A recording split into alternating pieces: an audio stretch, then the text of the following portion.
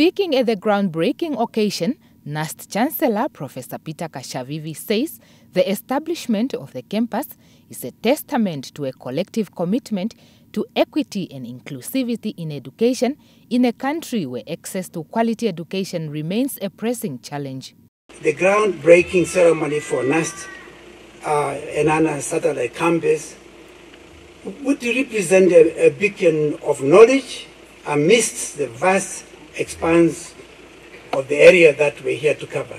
Not only the Ohangwena region, but Ohangwena and the surrounding area, extending even on the other side of the border between Namibia and Angola.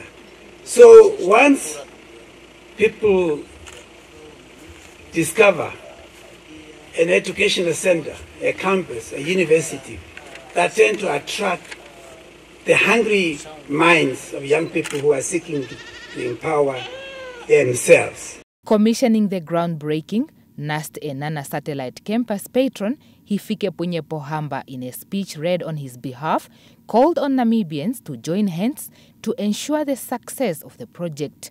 We should not allow it to stall. And one way of preventing it from stalling is to fund and support it massively. I know the economic conditions are hard, but I ask you all to do the best possible to have this project come to its intended fruition.